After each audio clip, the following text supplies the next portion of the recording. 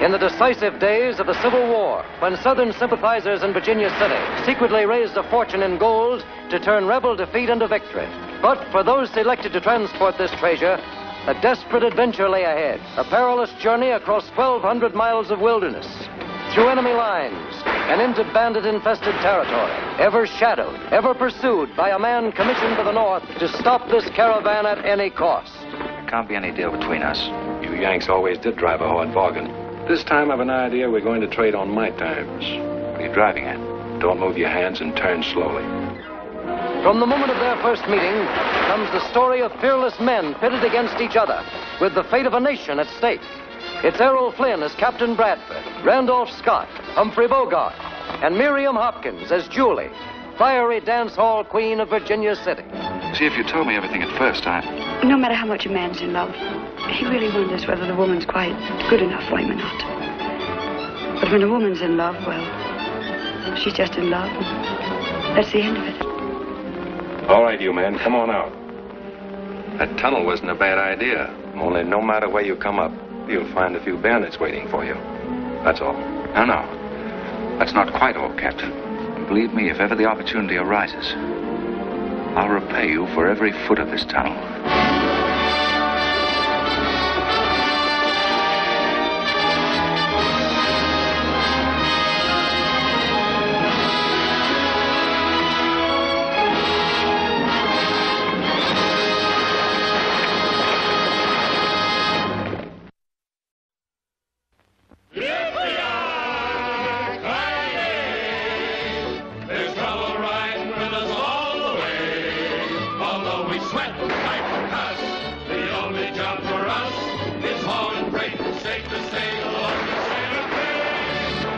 Request of the War Department upon your graduation next week that all of you be assigned to the most dangerous branch of the United States Army.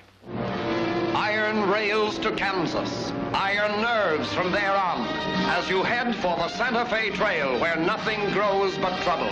Across the years they roll, the fighting heroes who made America great, the men who'll make America thrill. Errol Flynn as Captain Jeb Stuart, Raymond Massey as the infamous John Brown, Ronald Reagan, the Gipper of Notre Dame, as gallant George Custer. History springs to flaming life as they carve a path through the wilderness. Robert E. Lee, Sheridan, Longstreet, Pickett, Hood, Tex Bell, and Windy Brody, the famous Prairie Scouts. And the match for them all, lovely Olivia de Havilland. Are you in love with him and not with me? I guess I am, George. Oh, wait a minute. I can handle this proposal from now on. Thanks, son. There you are. Put your hands up and keep them up. I advise you to make no move towards your guns. One more murder won't mark you any deeper than you are now, Mr. Brown. I intend to be a marked man.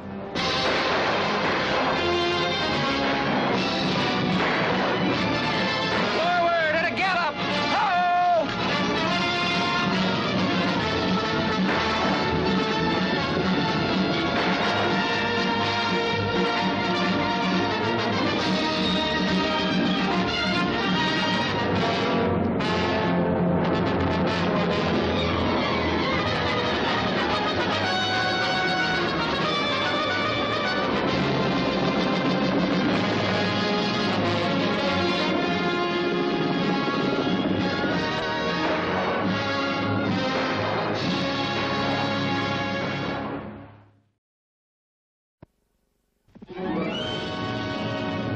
Gunfighters head for San Antonio.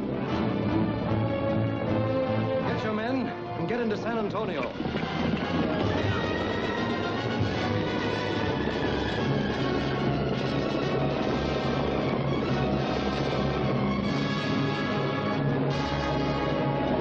San Antonio in 1870, gateway of the West. A lusty, brawling border town running wide open to the throngs of adventurers, pioneers, gamblers, lured from Dodge City and Virginia City by the walking gold of this new El Dorado. Site of the historic Alamo where Texas was born. The notorious Bella Union, hot spot of the frontier, where fortunes were squandered for a kiss and the gunfight decided the fate of the state. Here, the great Texas breakup of '77 began, when lawless hordes ravaged the range, plundering, driving the embattled ranchers into exile in Mexico.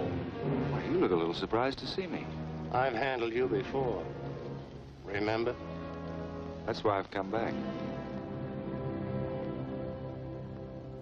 Some Sunday morning is going to be some Sunday morning for someone and me.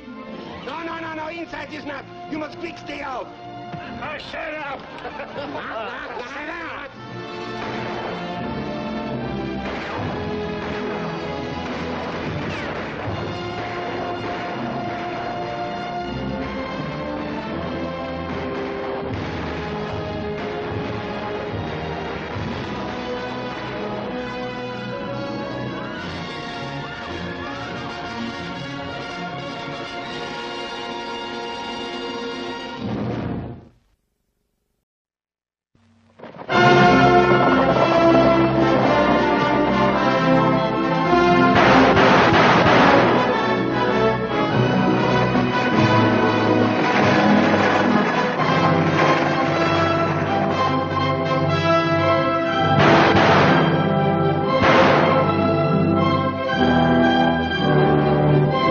Southwest, in the lusty days when Dallas was a brawling frontier town, when lawlessness rode unchallenged through the streets, and the badge of justice was only as good as the aim of the man who wore it.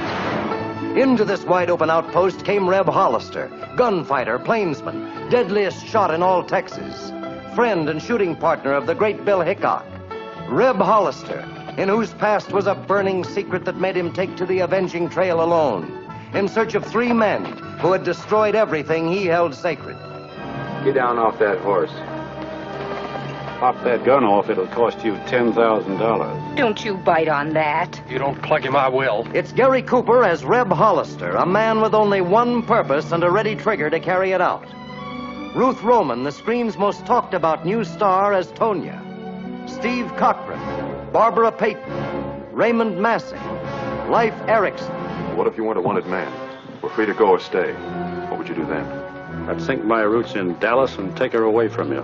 Any way I could. Nothing's changed.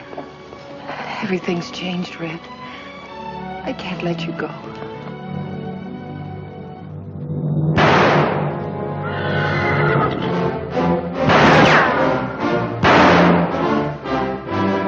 You ain't gonna talk your way out of it this time, Marshal. You won't either, Brian.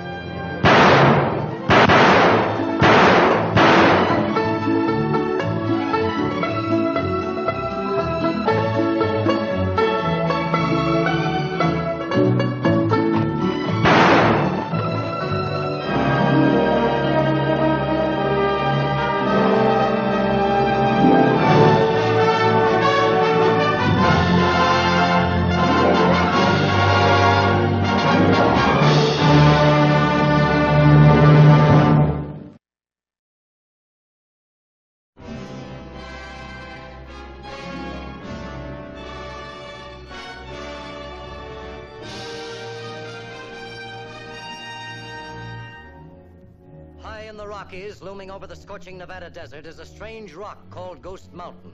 But even stranger was the mission of destiny that brought 8 men to this forbidding tower in the last days of the Civil War.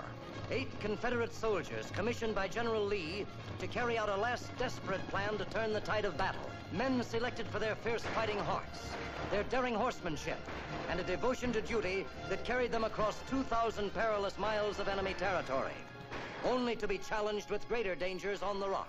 The mysterious renegade they'd come to meet, the constant threat of searching enemy patrols, the mounting fury of hostile Indian war drums, and finally a woman whose very presence among these 8 men was the greatest danger of all. Let me go! If you make a noise, they'll all be killed. There's a gun covering every one of them. One sound out of you, and we'll shoot. You wouldn't kill them in cold blood. That's up to you.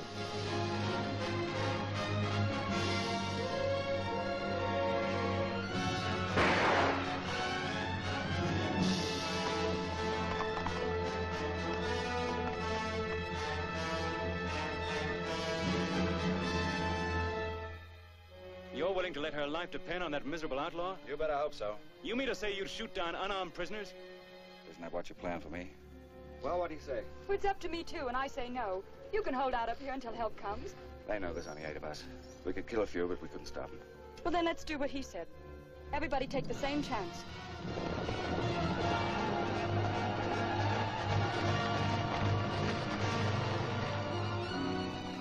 They've seen our backs. Let's show them our faces. Charge!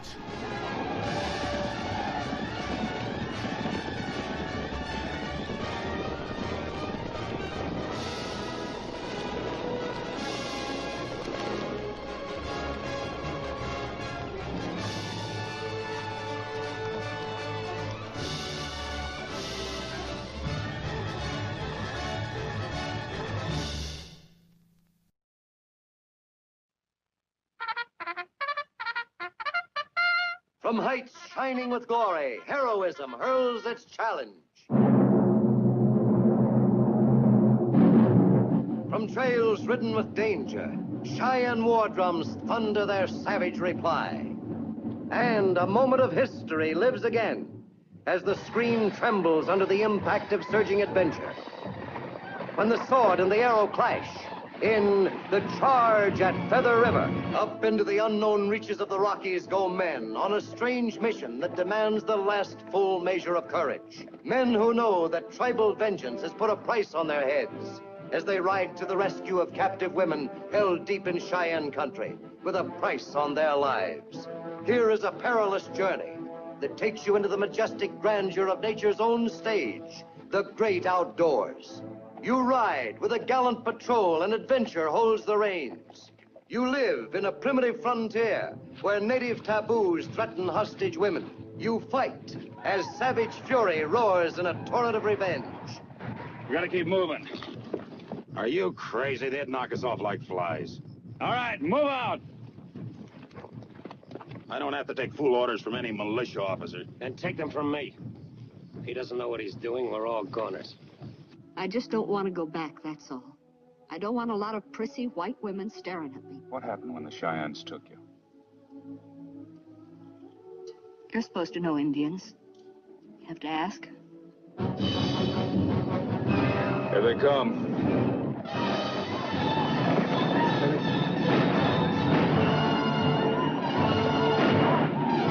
Easy. Fire! Here are thrills soaring from canyons that echo with danger to peaks that thunder with excitement. There's a mighty panorama of action. In a tameless frontier of timeless glory comes to life in vivid Warner-color. For a newer and greater theater experience, be sure to see Guy Madison, Frank Lovejoy, Helen Westcott in The Charge at Feather River.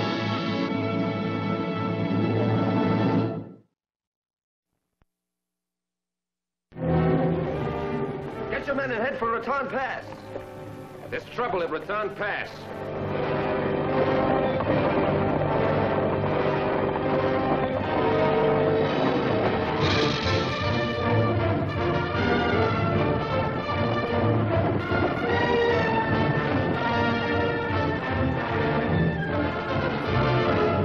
Raton Pass, a danger-swept defile cutting perilously through the Rockies.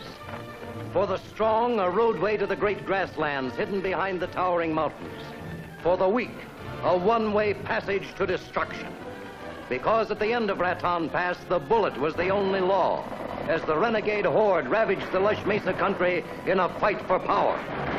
Here, one man, stronger than the rest, built an empire that withstood the guns of 1,000 angry men, but nearly crumbled before the weapons of one designing woman who couldn't be faithful even to her own selfish ambitions.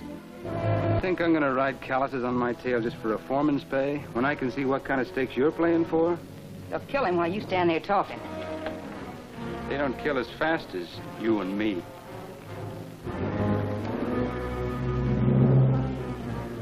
He told me he was dead. Drop it, Chellan.